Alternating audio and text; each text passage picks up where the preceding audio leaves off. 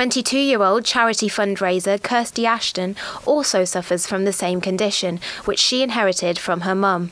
She was diagnosed when she was just 11 weeks old. Through neurofibromatosis, she also developed scoliosis, which is curvature of the spine. Basically, with neurofibromatosis, it's growing on tumours throughout the body, so I'm having to have regular operations to remove them because they're causing pressure points and they're hurting.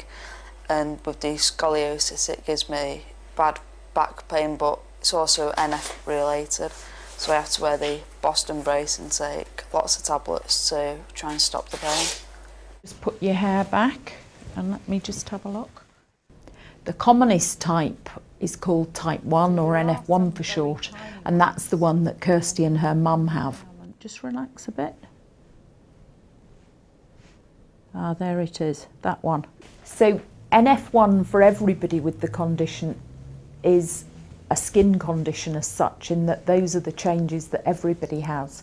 What makes it really frustrating to live with is there's a large list of complications that can happen, and those don't happen in everybody with NF1. Neurofibromatosis is a number of different conditions. You have neurofibromatosis type 1, or NF1 for short, which is the most common form, and about 1 in 2,500 people have that, and it's mainly manifested by the development of nerve-related tumours, particularly in the skin, called neurofibromas. So NF1 affects people in many different ways. The usual way is that the first thing that would be noticed is pigment marks on the skin. They may be there at birth, as in birthmarks, and they're called café au lait patches. So they're slightly darker than the surrounding skin, and they're usually smooth-edged. And so individuals with NF1 will have 6 or more of these usually by the time they're 5 or 6 years of age. And also you get other pigment on the skin, freckles in the armpits and groin, the non-sun exposed parts of the body. Okay. Medicine before your cab comes, please.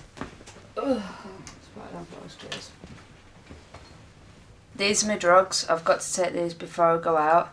These are my yucky ones, so I'm going to have these ones first. Kirsty has really had to put up with a lot of pain. She's undergone quite major surgery. She's had 2 operations on her spine, one to make the spine more flexible, and then a second operation to insert screws and hooks and bolt the spine straight. My name's Kirsty Winter, and I'm co-founder of Children with Tumours, which is a charity set up purely for children with various life-threatening conditions. We have decided to concentrate our energies on, in the first instance, a very difficult and overlooked condition called neurofibromatosis. Everything is going to be done online so that our children have easy access to children all over the world. Children with Tumours has a strapline which is building confidence, giving hope, and the idea is that the building confidence is to be developed through camps where children have the opportunity to get together and have fun, whether it's in this country or in America, and can exchange with children in other countries. To have placements, for example, just like a pen pal arrangement where a child might go to France or Italy. So that's the building confidence side, and then the giving hope is research. Much needed research to develop treatments and hopefully one day cures for neurofibromatosis, or NF as it's called. Adam and Kirsty were both badly bullied. So in terms of life expectancy, there is a little bit of shortening of life expectancy in NF1.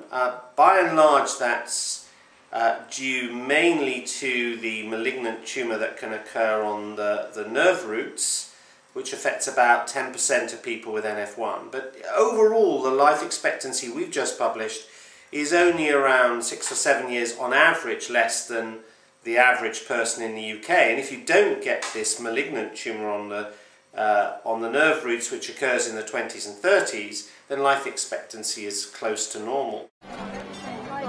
Ultimately, I have no qualms, no hang-ups, no regrets about what I do, how I live, and the situation I'm in.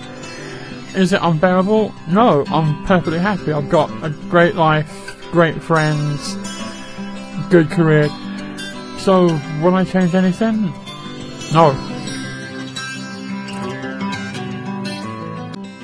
Life isn't what you want it to be, it's what you make it become. Yes, I might have NF, but NF does not have me. Am I bothered that I have NF? No, I'm very happy the way I am. My life is amazing, I've done amazing things. I'm just a happy person, I'm happy the way I am. Would I change anything?